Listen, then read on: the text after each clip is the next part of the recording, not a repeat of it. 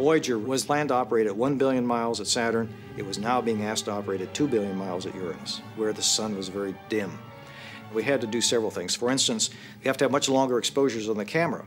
And if you have too long an exposure, the spacecraft's moving very rapidly, things become smeared. So we had to learn how to program the spacecraft to turn at just the right rate so that it would compensate for the motion of the spacecraft.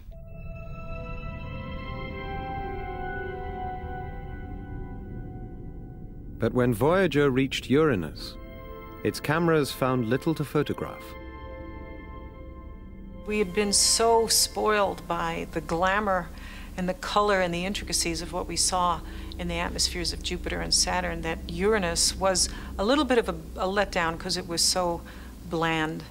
There's more atmosphere and more haze above the clouds, and so it's hard to see the features.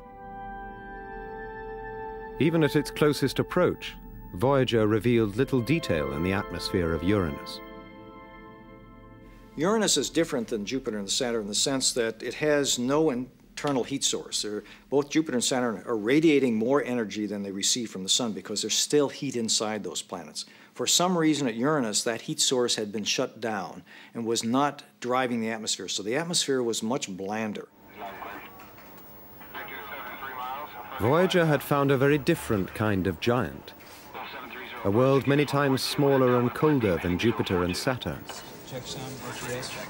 It was shrouded in different gases, mostly methane and ammonia, under which scientists believe there might lie oceans of water and ice.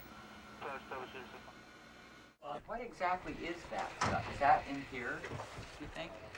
If Uranus had been something of a disappointment, the imaging team found plenty of surprises in the planet's moons. Gray.